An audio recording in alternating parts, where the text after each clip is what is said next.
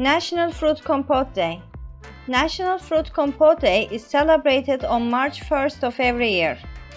This day is to celebrate fruit compote. The term compote means mixture in French. Fruit compote is a beautiful mixture of sugar and fruits or berries. This delicious dish can be made with pieces of fruit or with whole fruit cooked in sugar syrup and spices. Fruit compote can be had as a snack, dessert, or as a side dish, and it can be served either cold or warm. Fruit compote also goes well with cheesecakes and biscuits.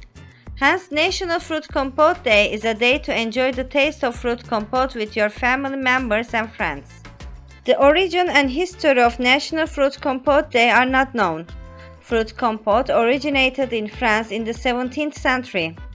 To give this fruit dish an extra flavor and taste, seasonings like vanilla, grated coconut, lemon or orange peel, cinnamon powder, etc. can be added.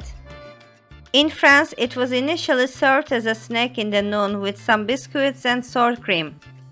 It was during the Renaissance that it was served as a dessert at the end of dinner chilled. Since the fruit compote can be prepared quickly and it was made from no dairy and inexpensive products, fruit compote became a famous staple of Jewish cuisine throughout Europe.